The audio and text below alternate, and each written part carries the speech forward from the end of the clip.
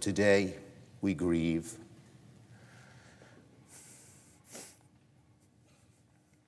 We look at that desk, and we know what we have lost. Dianne Feinstein was all of this and more. A friend, a hero for so many, a leader who changed the nation, a leader who changed the nature of the Senate and who changed the fabric of the nation, America. Lane and I got married shortly after the '92 election. And I remember that Dianne gave us a small depiction of the Capitol.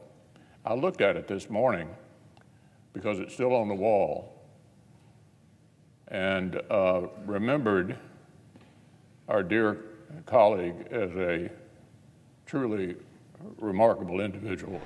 I owe a lot to Senator Feinstein. She kept the anti-gun violence movement alive for 15 years when no Democrats would talk about guns. After 1994 until Sandy Hook, Dianne Feinstein was a very lonely, courageous voice.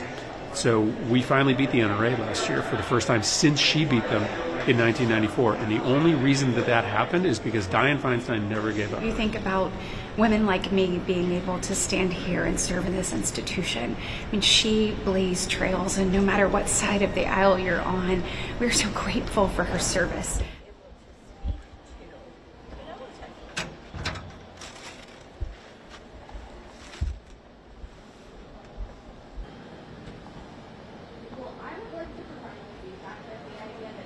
At this time, just hours since her passing, rather than talk about her, let us just pray that she rests in peace. And in that regard, Mr. Speaker, I ask unanimous consent that all present in the chamber, as well as members and staff throughout the Capitol, to please rise for a moment of silence in remembrance of the late Honorable Senator Dianne Feinstein.